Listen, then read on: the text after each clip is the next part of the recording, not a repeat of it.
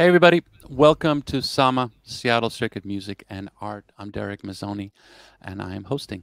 Um, we are now doing multiple live streams, which is awesome. We, of course, are going through a whole bunch of interesting stuff on the planet, dealing with, of course, a pandemic. We're dealing with a social transformation, which hopefully will truly create amazing opportunities for our fellow travelers on this planet that have not had these opportunities before. But one of the most important parts for us here at Sama is to make sure that through this process, the power of music, the power of art to transcend, to create a space for people's hearts to be raised and for connections to be made is present and is shared and is amplified. Now, there are many parts to create a beautiful musical experience. You, of course, have the artist, the instruments, and the engineering tied to that.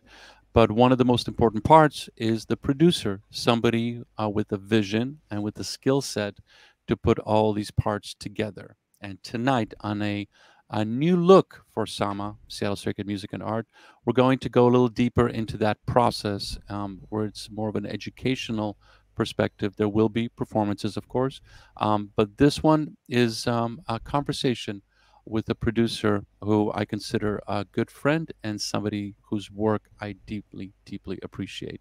His name is Ian Brennan, and he's been involved and championing voices of artists and people that don't have an opportunity to be heard as much as they should, and also doing the diligent hard work into uh, making sure that parts of the world that are easily brushed aside either by their difficulty, such as the Zomba prison project in Malawi, or populations that are truly on the fringes and at risk, such as albino populations in Tanzania.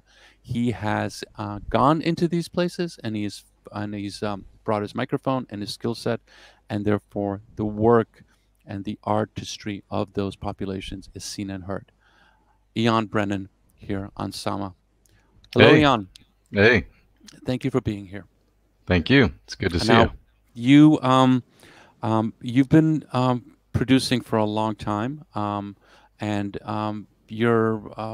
the stories must cover the gamut of the experiences that you've had and championing these artists. Now, your background, started like most people in rock and putting that out, but it pivoted Most into most white people. most white people. I'll let you say that.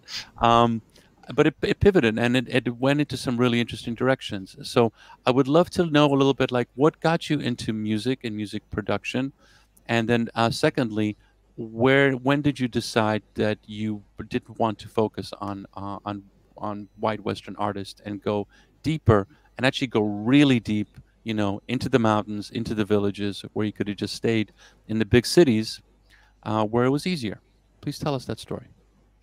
Well, like a lot of people, I caught the music bug early, which is basically one of my earliest memories is music and dancing, and I started playing music when I was a child, the drums and then the guitar when I was 5 and 6, and and I was obsessed because I unfortunately heard the jazz quote that is attributed to a lot of different people, which is if you don't make it by the time you're 18, you'll never make it. So I became probably OCD about mastering the guitar, meaning the lead guitar, and I would do nothing but, I would skip school to do it. I would, not sleep to do it. We're talking about 8, 12 hours a day for my teen years, and then I started making records when I was 20, and was my own worst enemy, like most artists, because of lack of objectivity and ego in whatever form, and along the way, I just I never cared about authorship, and I never cared about fame particularly. I just wanted to be part of a creative process and to contribute. And I became more and more interested in other people's voices and the repetition that is found in the copy cutter industry of recording, especially corporate recording, but really all recording by nature, is a big copying machine. Mm-hmm. Uh, it caused me to want to see things that were more unusual, and you know, we have over 100,000 releases, full length releases, just in America alone every year now, and it's ever increasing with digital because it's so much more easy to release than it used to be. Yeah. And I felt like, you know, there has to be more than this repetition of straight white males playing standardly tuned guitars, bass, and drums, often the same 3 or 4 chords, often the same diatonic melodies, and there is, and so I mean that process began in the late '80s, almost at the outset of making records, and just my interest in that deepened. But I you know, and I started recording and producing for friends in San Francisco, and then eventually worked with Ramblin' Jack Elliott and other folk artists like Peter Case, and then you know, started working with Tanara. We recorded the record in Algeria, but the reality is I probably never would have stepped foot in. I mean, I'm a California suburban working class person, and I probably never would have stepped foot much overseas, let alone you know, in Africa and in Asia, if it weren't for my wife Marlena Umahozadeli, who does all the photos and video for everything we do, and she's Italian Rwandan, and so our first trip was to go with her mother for her mother's first visit to Rwanda since the early '80s, so since long before the biggest genocide in '94, and she was reuniting with a friend who she'd been told had perished in '94, but then found out in 2008 had not. Wow. And so we went back to reunite with her friend in 2009, and we went in search of music. Marlena was making a documentary about her mother's return, and we sought out music, and you know, after 2 weeks of searching, we hadn't found anything really that we felt particularly compelling. There was a lot of good stuff, there always is, but you know, again, was it enough? Was it unique enough to justify being released? I mean, that's always my concern. And we were lucky enough to meet the good ones, and then we just have kind of kept going from there. And we've produced 28 albums and counting by international artists from non-English language countries, usually underrepresented populations globally in terms of media, and sometimes, as you mentioned, persecuted populations like the Tanzania Albinism Collective. Yeah, and it's and the thing that really struck me in looking at your work is that it moves. It really moves. It moves a part of your soul and your heart that, to your point, the cookie cutter stuff, the things that it's just like, okay, you know, I'm a fan of pop music. I'm not. It's not. This isn't So like, am I. you know, but it just feels that there's so much expression, so many languages, so many ways to really live like a human being on this sphere, that these artists need a place to be heard. So let's actually share that, because we have footage that your wife shot of the good ones in Rwanda. So let's look at this and let's speak about them a little bit, because it's so compelling to me. Very good. Yes. Let's see it. Beautiful.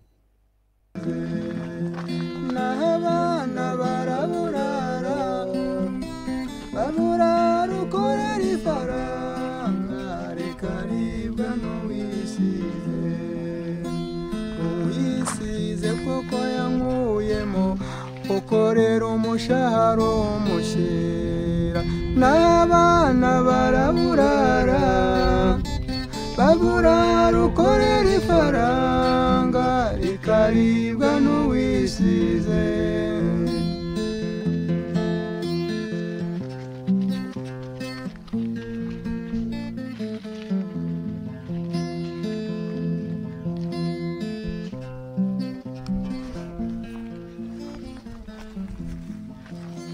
Nagusabye urukundo urarunyima we oti narwutezwe rukurwo mu bugeni muvandimwe wanjye tega amatwi nkubwire kaziza urubyaro zize n'urushako naho abana baraburara baburara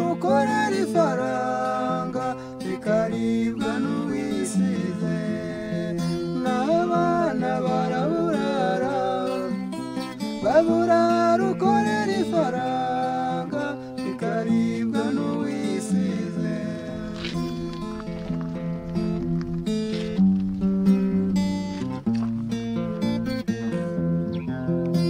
Uwisize muri meridiye utifata icyo ushaka mugore wanjye. Uwisize muri rasiyera utifata icyo ushaka mugore wanjye.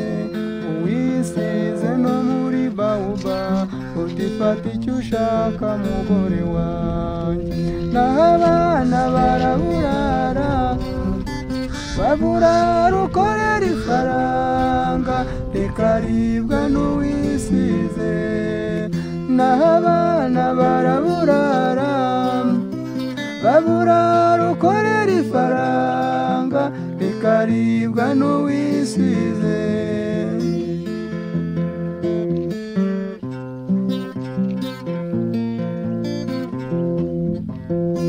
Seje mu yose nza amaboko mbabajwe no guca inshuro mfite uwandengeye. N'agakekere yose nza amaboko mbabajwe no guca inshuro mfite uwandengeye. Na nyenyeri yose nza amaboko mbabajwe no guca inshuro mfite uwandengeye. Naho abana baraburara babura rukorera ifaranga rikaribwa n'uwisize. Naho abana baraburara babura rukorera ifaranga rikaribwa n'uwisize.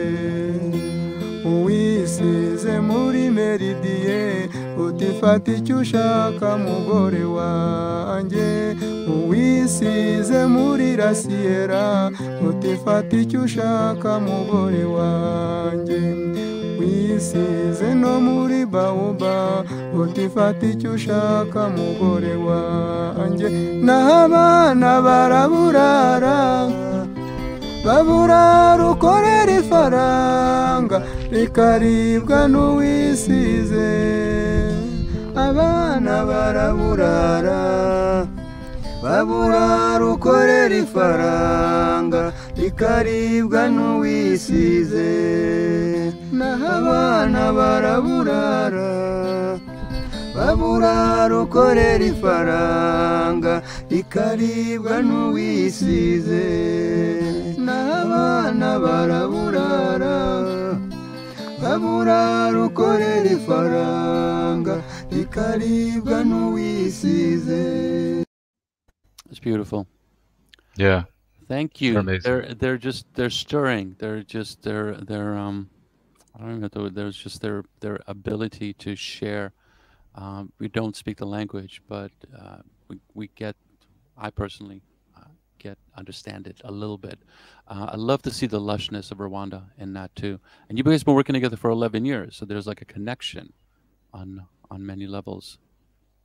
There is. I mean, there's almost a familial connection, meaning to the country because of Marlena's heritage. But beyond that, as you can see, these are like many, I think, of the finest artists. There's something extra with these individuals, and I don't mean better. Every life has great value, but there's an extra sensitivity, and so the ease with which they communicate, the lack of affectation is inspiring.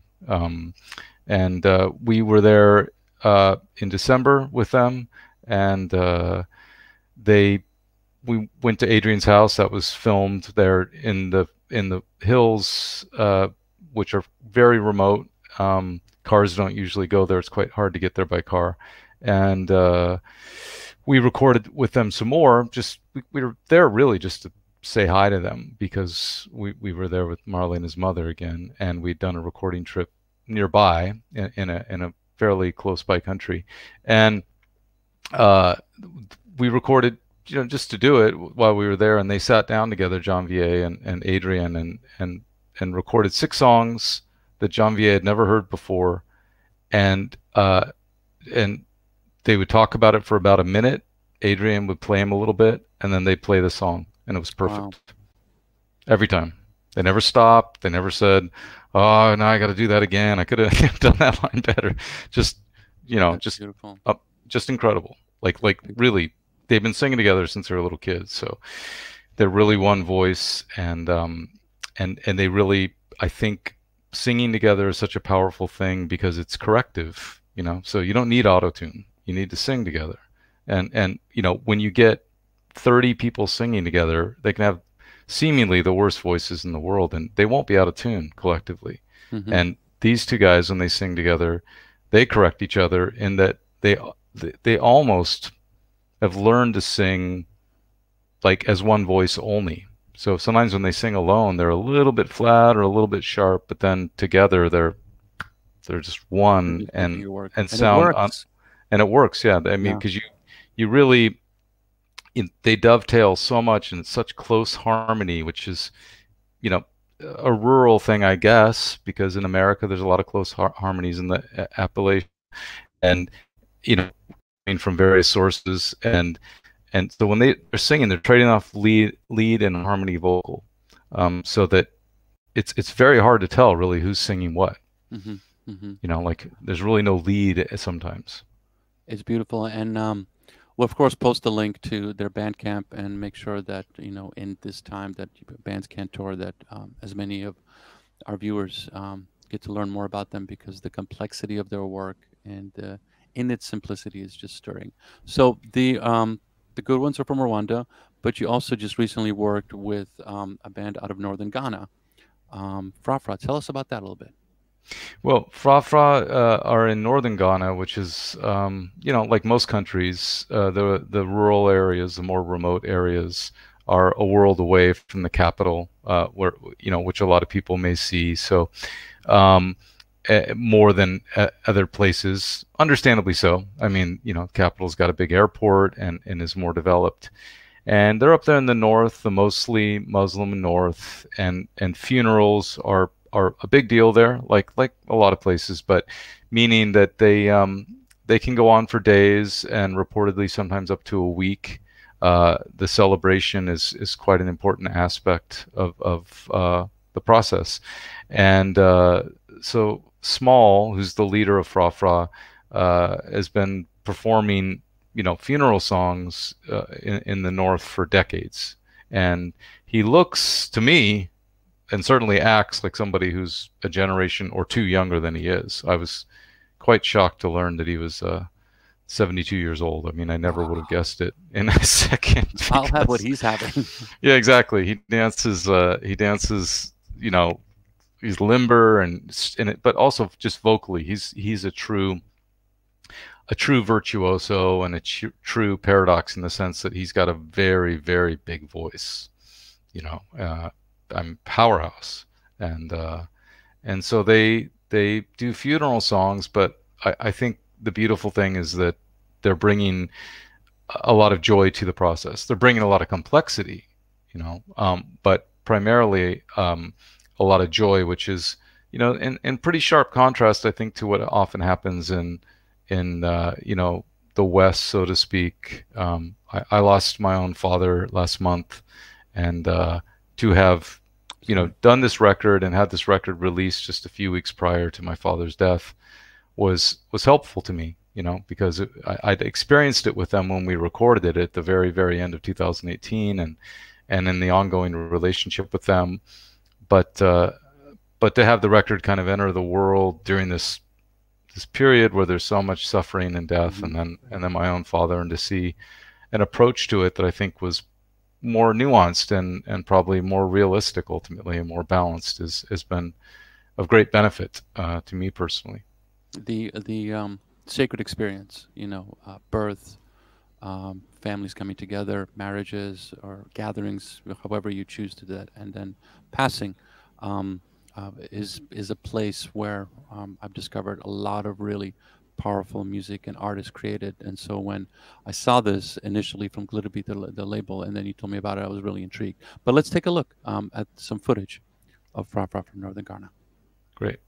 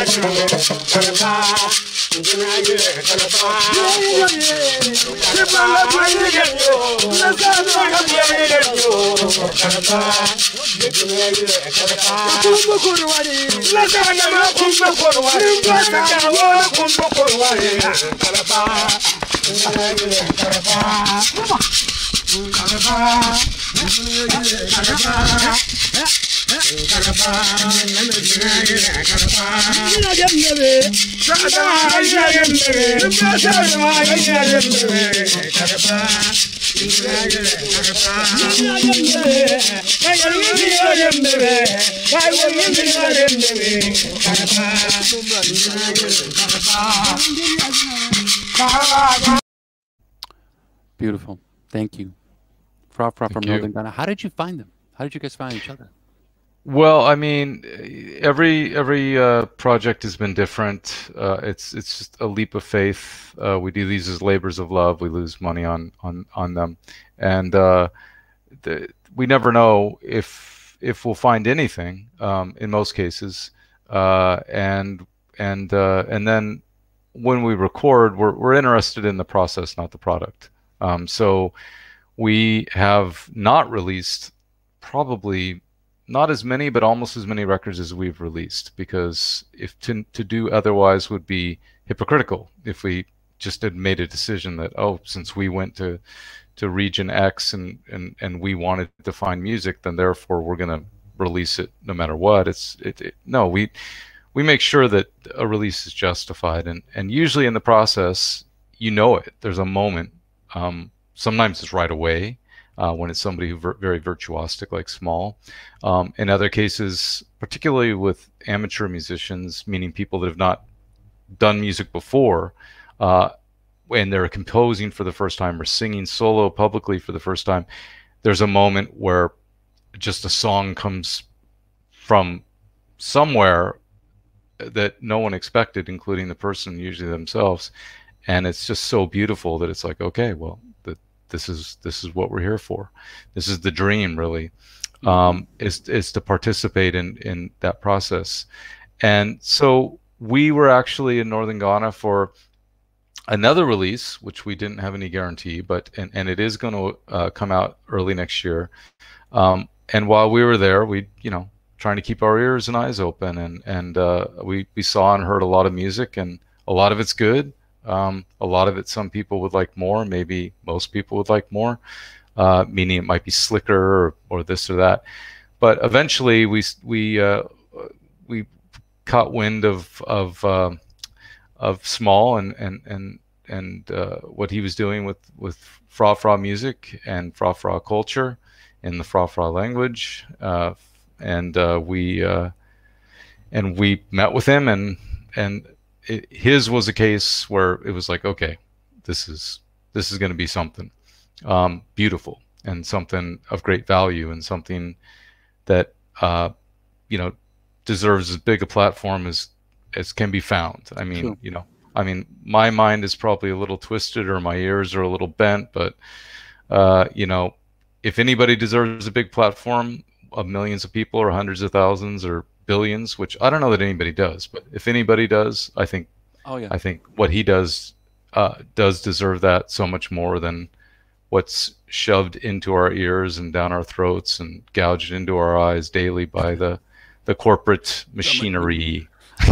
No, it's true. It's true. But to me, it also speaks to a visual element, because you're hearing it, but when you see it, when you see where they are, who they are, you see their spirit, and I would love to see more of that, because often, I've been lucky enough to be in various places and see these artists in their homes, and it's a different kind of musical experience. They're not like dragged through customs and cavity searches, eating food that they never had before, and it's just like exhausted time zone. When you're there and they're giving you their best at that moment, it really is a transcendental experience, especially when it's this kind of music, the music with with the raw intention of transcendence. I find is stunning, and that also leads me to Ustad Sami and the record that you produced, "God Is Not a Terrorist." This amazing singer of devotional music of Pakistan. Often when you think of Sufi music of Pakistan, you think of Nusrat Fateh Ali Khan or the Sabri brothers, or if you go deeper, Abida Parveen and others. But this was one of the times that you and I met, because I went to Sama with my dear friend John, and we went to WOMAD there, and we got a chance to see him. No, based on the fact that I got the record, I've been playing it, loving it, and then got a chance to see him, and the complexity of what he's able to do, the range of his vocal style, and it gave me a different perspective on Pakistan. It gave me a different perspective on the complexity of these people, especially where in the West, Pakistan is tied to terrorism, Osama bin Laden, all of this stuff. Here's this one artist with just the utterance of his voice, brush that aside, and you got a chance to actually experience him, his spiritual belief, but also a window into this beautiful country that doesn't you don't get a chance to see it, you don't get a chance to hear it. It's just one voice. Going to your point, we get this one message, one music being crammed onto us. Propaganda is even more pervasive and harder, where you try to take, Pakistan is gigantic, It's and it is huge. like it's so complex, and you just get this one message of that. And so having Ustad Sami there was really compelling. I want to play this video first, and then I want to talk about Ustad Sami, because I got a chance to meet him with you, so it was Yeah, beautiful. Let's see it. great.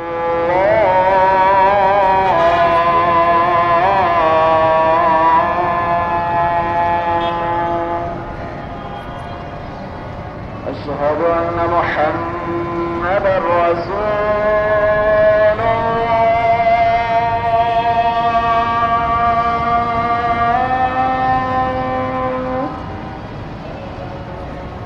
أشهد أن محمدا رسول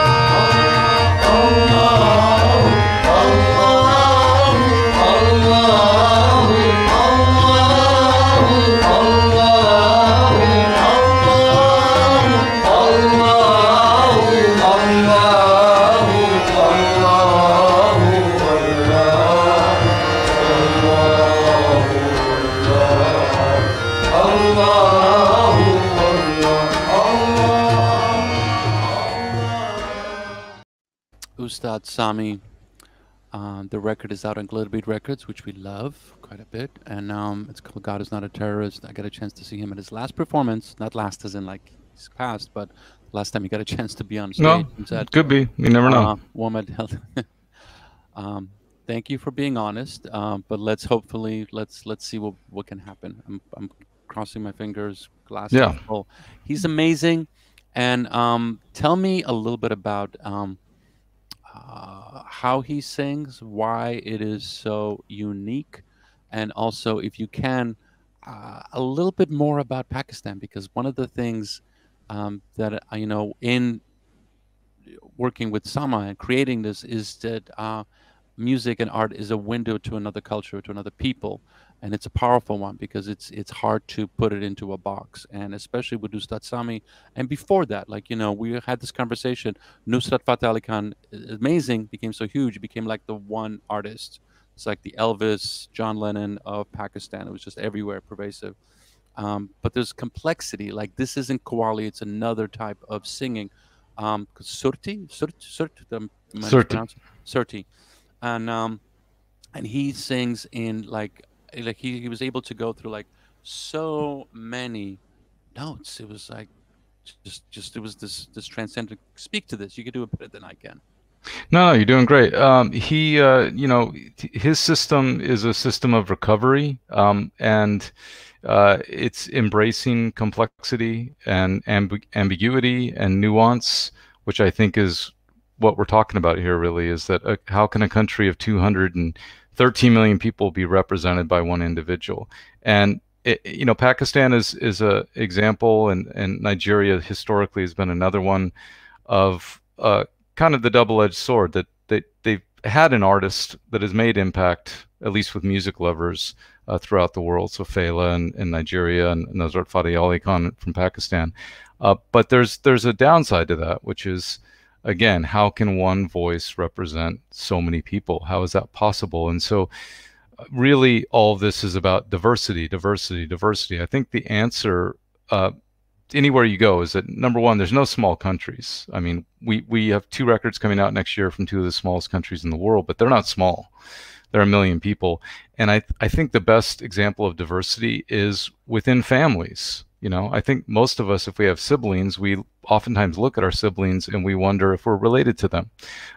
We love them and we see certain similarities, but then in other ways, we might be night and day in our views politically or artistically. And I think artists, yeah, they do offer a view, but they offer a pretty, strange view into what's going on too. And I think essentialization is always the dangerous thing, and diversity is the antidote to that. So the essentialization, and this is how culture gets transmitted and contaminated largely in terms of the truth of it, is that, if someone comes from Romania and they meet Tom Waits and they think that represents your average American, they would be wrong. Yeah. And some would argue that he represents a better America, and that may very well be true, and that's the beauty of art. But there's a greater complexity there. And so what Ustad is doing vocally is a 49-note microtonal system. As a lot of people might know, in our system we have officially 12 notes. We usually use 7 of those 12 notes, often with blues and folk in our culture, and most other cultures historically start with 5, and then it usually grows and expands from there. And he's doing 49 notes. So that means for every one of our notes in our custom scale, I mean our normal major minor scale, he's doing an entire scale. And he spent his lifetime mastering this. And he's been really unyielding and committed to his vision. He can do the styles that other people know, like Qawwali, which is, a celebration music, and his sons are masters of it. He can do this music, but he's chosen instead to do this ancient form that he has to re-envision, because nobody knows for sure what it was, and try to recover what he sees as the lost tones, the ones that have been considered wrong. And he's trying to take those negatives literally and turn them into positives, and show that they have value by exploring the subtlety of human emotion through the nuance of the notes themselves. And I think one of the most beautiful things, I'm sure you saw it when he performed, is that he will sometimes do this sweep from near the bottom of his register all the way up, and he conducts a lot with his hands and arms, and he'll do these sweeps upwards, and then he'll go back and he'll do it again, and then he'll go back and he'll do it sometimes a third or fourth time. And every time he does it, he's going through and he's hitting different microtones every time. Mm-hmm. You know, and it's very, very subtle, maybe even something that would elude the average listener, including me, maybe elude anybody but him. But you know, his hearing is so profound and his concentration is so great. And he was the chosen one in his family, which meant that, you know, a musical family, a lineage that had been passed down for almost 1,000 years. And what that meant was that his teacher, what his teacher did not allow him to speak for years. He could only express himself vocally for years, and he didn't perform, meaning being on a stage and perform, until he was in his late 30s.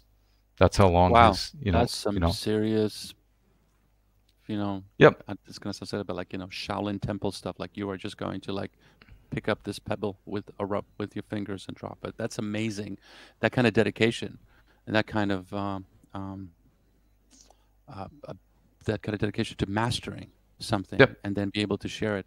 Now, we had this conversation also, that some of the work that he is dealing with is pre-Islamic, which is difficult in in Pakistan right now. That he's actually championing this, which causes rifts within certain populations, and to be able to stand firm, like the music speaks for itself. It will not be, just because it doesn't fit a particular current narrative, doesn't mean that it will be cut.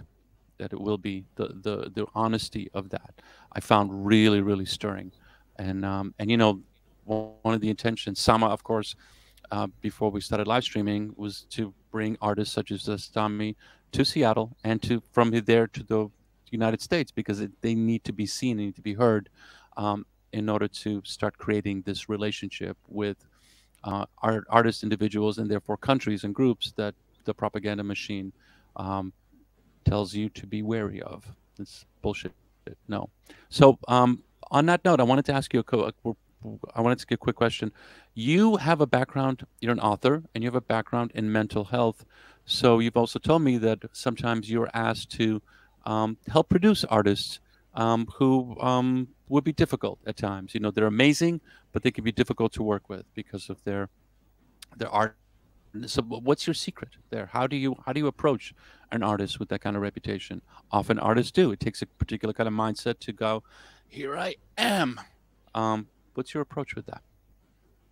Well, I mean, I don't know that I have an approach. It's just, out of necessity. I mean, my sister has Down syndrome, and so I grew up,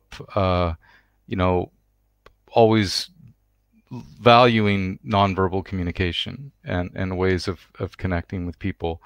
And there was mental health issues in my family, and so when I turned 18 and I had to support myself somehow, and I'd failed to do that by obsessively playing guitar, the only thing that interested me was to work in social service and mental health of some sort. And it was very hard to get hired as a long-haired, unqualified kid, but eventually a hospital hired me to work night shifts, cleaning up people's diapers for minimum wage. And I just had to and continued to work in hospitals for 15 years. And most of that time I worked in the psychiatric emergency room for Oakland, California, where I did the triage interviews when people would come in that the police had felt were a danger to themselves and or to others.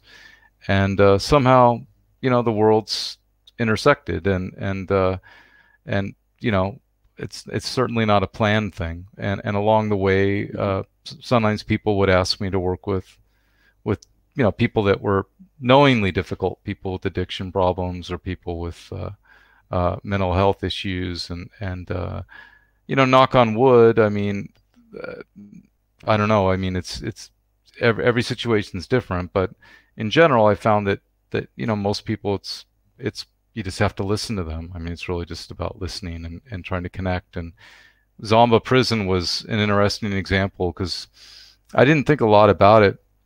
Maximum security prison, overcrowded, in Malawi, which at the time was the world's #1 poorest nation, and has been firmly lodged, sadly, in the top 10 for a long time, as long as I think I've known. And but we went to the prison there and we recorded, and it was after, we recorded the record. We didn't know if there would be a record. We didn't know if the record would come out. It took a long time to find somebody to put it out. Then it finally came out, and it, got some attention, and that was that. And then a year later, it got a Grammy nomination, and then suddenly it became a big story, and kind of a story of these individuals and what they had achieved. But at that point, a lot of people began to ask me, like, about the experience, and I hadn't thought too much about the experience of going into the prison in that way, because for me, in many ways, it was familiar. I mean, okay, I was in a country far away, and they were speaking a different language. But I've worked in prisons, I've worked in jails, I've taught a lot in these environments, and so I guess by no design of my own that those experiences have been beneficial, just in terms of being able to meet people and record music that might otherwise be more difficult to record or to facilitate, I guess. Got it.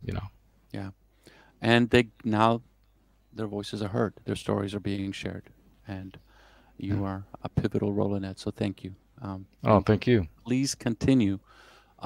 We're going to be putting links to all sorts of information about you, but you've got a couple of things coming up. So just like share with everybody, what are the 2 things that you have coming? Well, we have in the immediate future. There's a record that we did with my sister and her community, her sheltered workshop community, that's going to come out in the fall, and shortly thereafter will be a record, second record from Ustad Sami, which the first record featured some of the longer pieces, but this features even more, meaning only 3 songs. 2 of them are 20 minutes, almost 20 minutes long each, and so it's more immersive. The concert you saw of Ustad in Australia, one of the 2 was a single song for 75 minutes. They gave them an extra 15 minutes because they'd seen them do a similar thing in England where they played for an hour and did 1 song. So they said, we're going to give them 15 minutes more. And 75 minutes, a 76-year-old man played for 75 minutes without taking a break. Amazing, amazing. I have some footage of that, so we will edit that in. So we're describing this. We're going to hopefully be able to share that with people. But it's a crazy time. We're not going backwards. We're going to go forwards, and we will find a way to bring Ustad Sami and these other artists to the stages or to the screens of the world, because this music is vital and it needs to be seen and heard. Ian Brennan, thank you for being on SAMA, Seattle Circuit Music and Art, and we're going to do this again. Really appreciate it. Thank you. Thank you so much. Okay. Be well. Bye-bye. Bye-bye. Seattle Circuit Music and Art. I'm Derek Mazzoni. We do this every single week, 7 p.m. Pacific Standard Time, and of course, these are available on Facebook and YouTube, and we'll be streaming to other platforms as this new technology and new system of expression is. We're trying to get a handle on it, and it's been pretty great. It's been great to be able to share this. I want to thank everybody out there. Huge shout out to STG, our co-sponsor and promoter, and the production crew and everybody helping put this together. Be well, take care of yourselves, wear a mask when you're outdoors and indoors with people that you don't know, and see us next week. Bye.